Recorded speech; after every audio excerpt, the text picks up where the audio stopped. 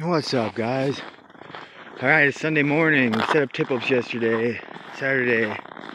We're out here checking them. I put out 10 tip-ups. Got 5 up.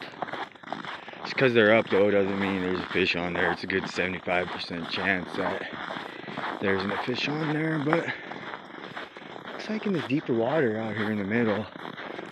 I do have one up right there, right there, and we have one over there. So we got a total 11 tip-ups, 5 up, like I said, and we will see what we have on there. I'll be posting some pictures and videos later today of the fish we catch. Alright guys, have a great day.